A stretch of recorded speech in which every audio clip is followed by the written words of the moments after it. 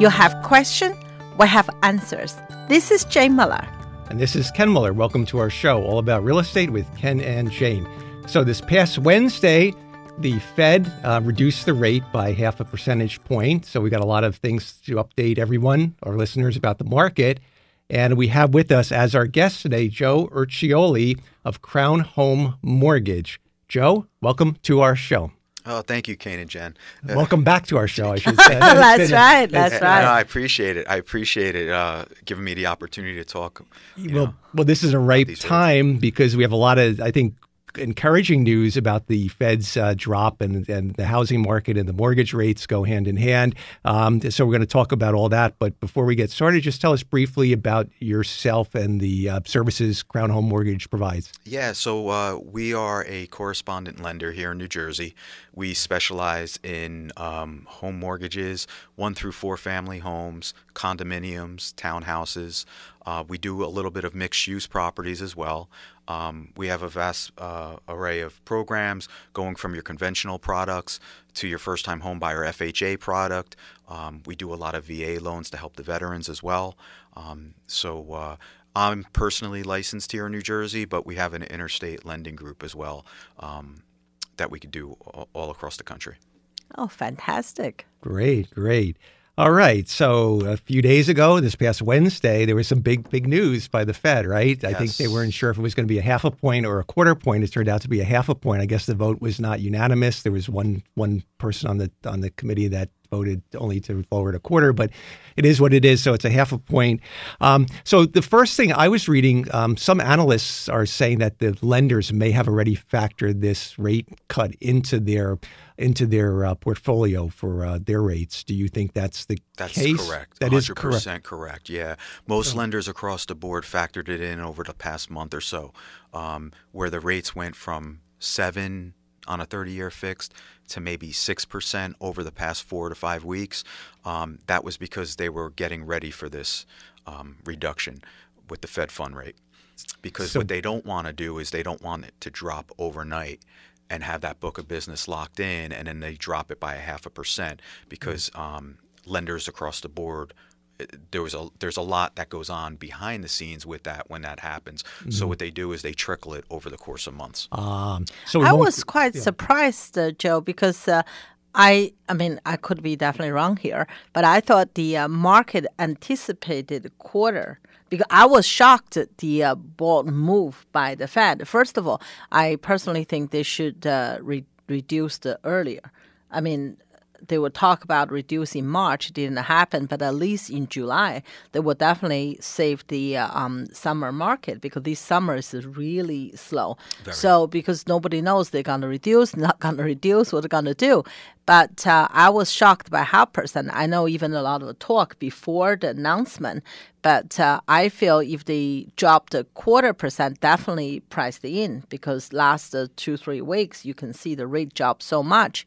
But 0.5%, perhaps, I'm hoping here, I mean, I'm praying there may be more drop in the interest rate for the buyers. Yeah. So because they dropped a half rather than a 1/4. Well, the Fed is saying, they're insinuating that the rates could drop by a further 2% by the end of 2025, that's a tremendous amount of drop still built in, and maybe another drop by the end of this year. Before the end of the year. Which would help tremendously. So, I mean, that's a lot. I mean, because there was never any indication in the prior Fed meetings. They were very cautious and just said, well, we're going to wait and see and look at the data and see how inflation is doing. But I guess they were encouraged that inflation is coming close to that 2%, getting better.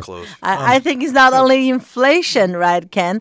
It's the employment market, right? Third,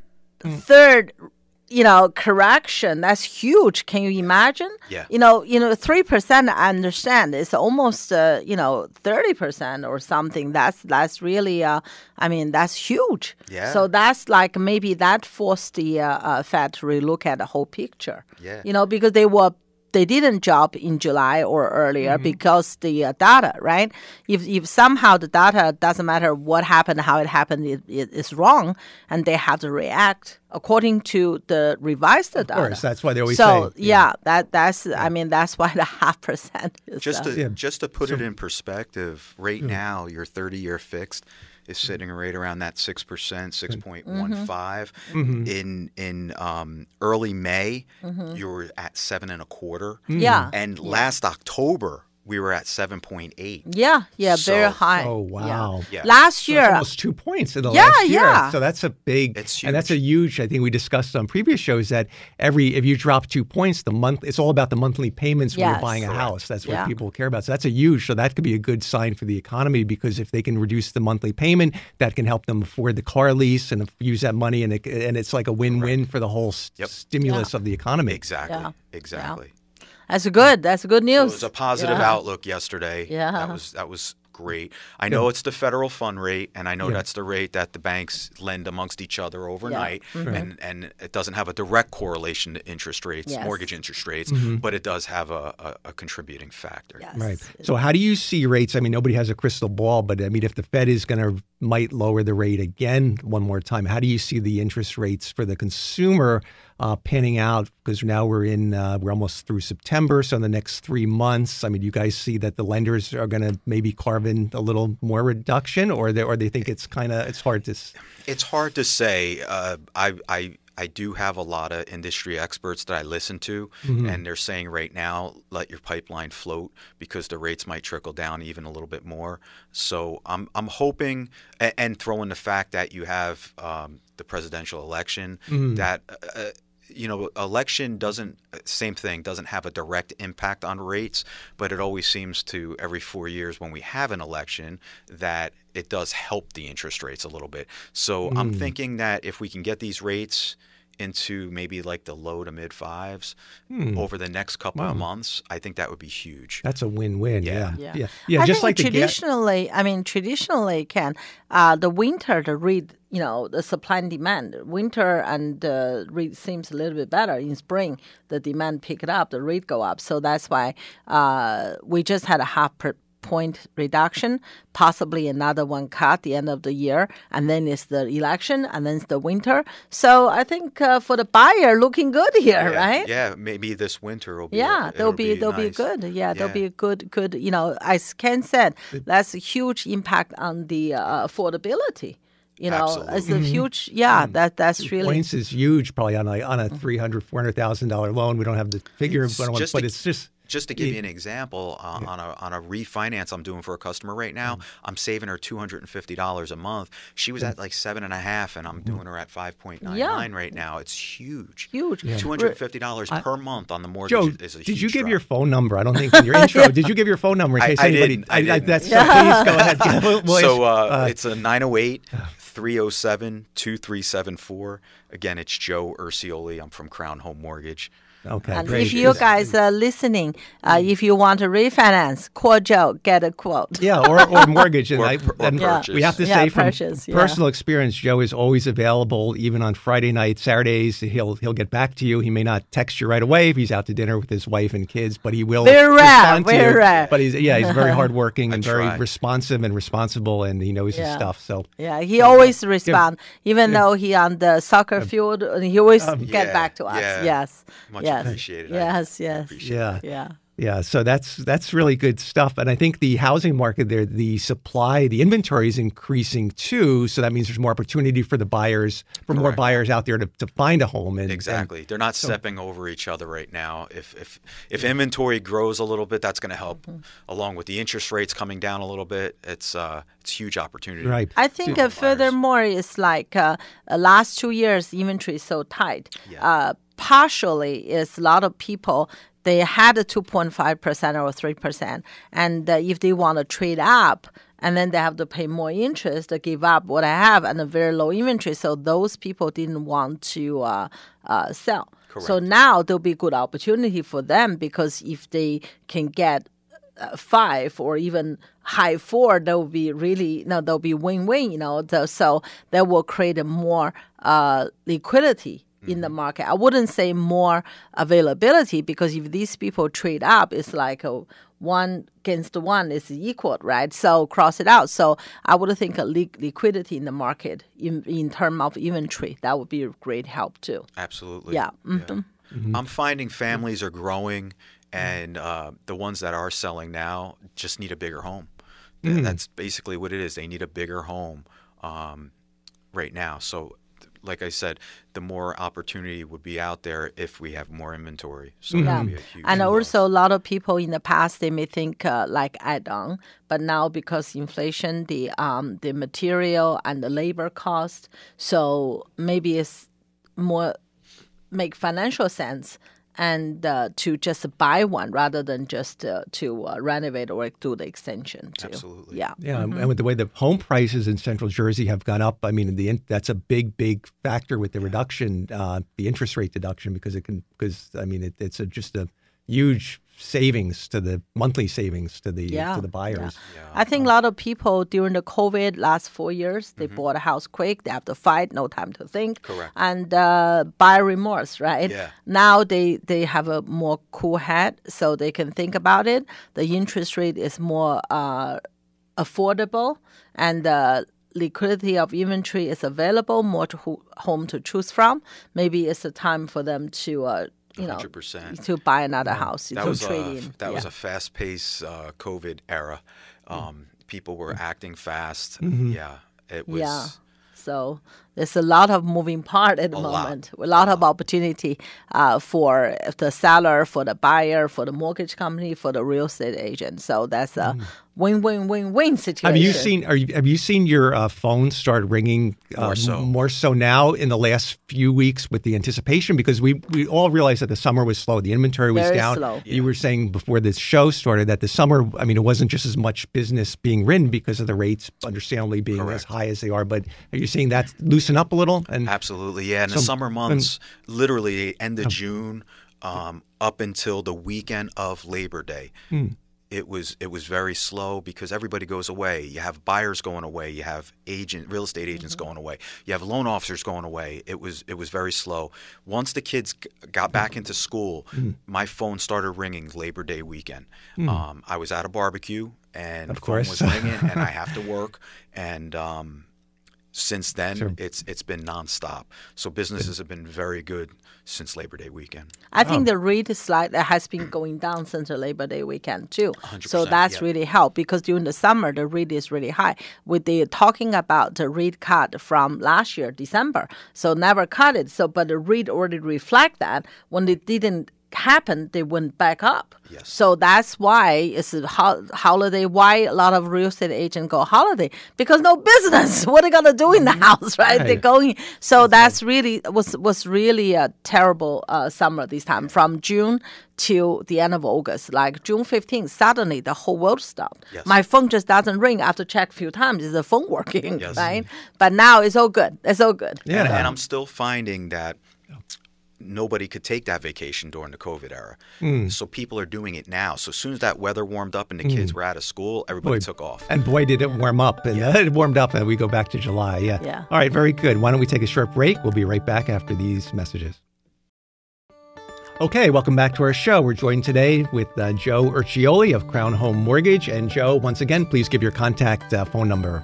Yeah, absolutely. It's 908-307-2374. That's my direct cell number. You could either call, text, or shoot me an email at jurciuoli@crownhm.com.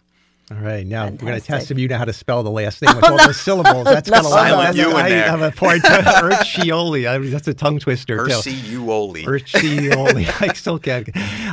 So now we spoke about all the good news with interest rates going down, and there's a downward trend. So a lot of buyers, a lot of people out there might be listening and thinking, "Gee, I'm a renter now. The rates are low." I always hear talk about like, "Gee, why not buy when you instead of renting if the numbers work out the monthly payments?" So roughly, what does it take? And again, this is all general advice, and every case is specific to the person. But what does it take for somebody to qualify for a mortgage in terms of how many years employment you need, and what kind of credit score, and just the nuts and bolts? So credit score. Well, I'll start with it's literally three pieces of a puzzle. It's credit, job and income, and assets. You need all three. You definitely need all three. So we go down to a 580 score. We don't love the 580 score, but we will go down to a 580 score. The higher the credit score, the better the interest rate. Second piece is the job and income. We want to make sure that you have a job for the ability to repay the loan back. That's very crucial. It's very important. You could have fixed income, you can have pension, you can have Social Security. And then the last piece is are the assets. Assets are important because you can get in to a single-family home with as little as 3% down. Most folks like to put down 5% or more. Obviously, if you put 20% down, you get even a better rate, and there's no mortgage insurance. So yeah, those are the three components to getting the mortgage. Like I said, you have to have all three. Some people will call me that are currently renting. You mentioned renters, and I love that. I love renters because you don't want to have to pay somebody else's mortgage. So they'll call me up. We'll go over the three pieces of the puzzle. I talk to them. I always kid around with them and say by the time I'm done with this, it's usually about a 42-minute first-time home buyer call that you'll know more information than real estate agents. I always kid around. That's right. I always kid around. That's true. So, but renters can definitely do it. Most renters think they can't do it. But if they have decent credit, a job, and some assets, they can definitely do it. Now, do they need the job for a particular length of time, like 2 years, or is there any criteria? Or if they have a good job, let's say out of college, and they're making, let's say, 6 figures or a decent income, can they qualify for a mortgage based on like a year or less of employment history? So if they're right out of college and their degree is associated somewhat with the job that they have in hand right now, we could use that history in college with the college degree with their current salary. So yes, they don't have to be on the job for 2 years. So let's say they were in college for 4 years. They got a degree in social work, and they are currently now on their job for 1 year as a social worker. We could use their current salary, and then we'll use the history of the college. Which is a huge plus, and most people don't realize that. We do like a 2-year work history, we do, but you could switch jobs as long as when you switch jobs, you're not downgrading to a lower salary, because if you do, then we have to qualify you based on a lower salary. And sometimes if you're already pre-approved, that pre-approval might change now. Right. For the listener out there, if you are on some special occupation like the police force or VA or a doctor or medical professional, And teachers. they always have, and the teachers, sorry, they have a very special program. Yes. And talk to Joe, talk to your lender, to get case by case. We just talk in general here, but you do have to, before you're thinking about buying, you need the professional advice. So you know what you can afford, and then you can find a home accordingly. And another experience that I had is a lot of time, right, when people have overtime or bonuses, right, even though you got the money, but you still have to talk to Joe, like a loan officer, to go through your financials, okay, to make sure that's counted, because how many times down to the wire they couldn't close. Why? They're waiting for this year's bonus. Because they can't, so you have to talk to loan officer up front. You have to give all your financial paperwork. And so in that case, you don't have a last minute crunch, right? So do your homework. That's basically, yeah. I couldn't agree with you more, Jane, and I appreciate you bringing that up, because I always like to give real life examples. This just happened yesterday. Pre-approval with a borrower, and he makes a ton of overtime. He started his job in September of 22. In order to use overtime, you have to take a 2-year average. So I asked him for his last pay stub in 22, last pay stub in 23, and his year-to-date pay stub. This way I could take the 2-year average. He made so much in overtime, but this year-to-date, it was gradually going down. Okay. And when I asked him why it's going down compared to the previous year, he told me that they basically cut it out and they no longer offer overtime. which means I can't even use that as income now. Yes. Oh, because you know that you have that knowledge, so you can no longer Correct. take the 2-year average because you know that it's eliminated. So in fairness to the lender, you have to discount it completely. Correct. Now that's the difference between qualifying them on X as opposed to Y. Yes. So I could have easily counted that, and I would have found out while it's in processing when we did a verification with the employer that Last overtime minute, just before you clear the Or the underwriter would commitment have, letter. you caught it because you're very proactive, but the underwriters, and in some cases, if the loan officer isn't proactive, or they figure, well, I'll just push it through, then the underwriter finds out, then there's a big shock. And, Correct. You can't clear the loan. You can't clear the loan. And, That's why there's some intricacies in my job where you have to ask the right question. Yes. Yeah. And I guess a lot of it came with through the years, you try to remember, Sure. almost like, court Smith versus Wade, that loan, you did this instead of this. So yeah, absolutely. So we spoke about the three pieces of the puzzle. Let's talk a little bit about the liabilities and how you look at the liabilities, and let's talk about like car loans and some things, what not to do once you've obtained the pre-approval letter. Yeah. So when I run credit, nowadays what we do is we run a soft pull of TransUnion up front, just so you're not directly impacting the credit report. We run the hard pull once the offer gets accepted. But we do the soft pull up front. We look at the liabilities. Most importantly, we look at the monthly payments. So if you have an auto lease, we have to count that no matter what. Even if you say, well, the lease is coming due in 3 months, it doesn't matter because we know that you're going to release another car. So we always have to count the auto lease. Financing of a car, we count that. If you're under a certain amount of payments, like for example, if you're under 10 payments on a automobile loan, sometimes we can exclude that from the payment itself. All revolving debt we have to count. We look at what the minimum score is.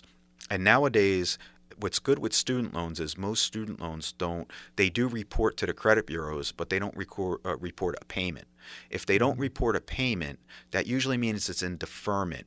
Okay. We still have to count that against you, and there's a rule in place where we take the balance and we times it by 0.5% to dictate what the monthly payment's going to be towards debt ratio. Okay. Okay. And what about the debt to equity ratio? There's a certain formula or certain ratio that you guys have as the benchmark. So for Fannie Mae, your conventional product, which is your cookie cutter product for most folks, we like to, we don't like to, but we can go up to 49.999. And what does that represent? It represents your total liabilities, monthly payment-wise, plus your proposed mortgage with principal, interest, taxes, and insurance, divided by your gross monthly income. And it can't exceed 49.9. So FHA will allow you to go to 56.5. Interesting. Okay. The gross income is after tax or before tax? Before tax. Okay, so that's pretty generous. Yeah, that's pretty generous. So different lenders could have different. They could be more conservative if they want to be, but as they want to be, they have their overlays where they sometimes they okay, but roughly half of your debt can be almost half of what your total gross income is, which isn't bad. Yeah. And then there's one caveat to that, which is self-employed borrowers, we don't go off the gross income. We have to go off their net income, which is their line 31 on Schedule C after the write-offs. We can add back in a couple things like depreciation and whatnot, but for the most part, we have to take a 2-year average of their net income. Wow. If they're self-employed for 5 years or more, in most cases, we only need 1-year tax returns, so we don't need a 2-year average. We'll go off the last year's net income. Wow, this was really informative, very informative. Yeah. We are out of time, but once again, Joe, we want to thank you for being our guest today, and please give your phone number again. 908-307-2374. And again, my email is jurciuoli@crownhm.com. Thank you again, Joe. Please give Joe a call for any of your mortgage or refinancing needs. We'll see you next week. Have a great weekend. Thank you.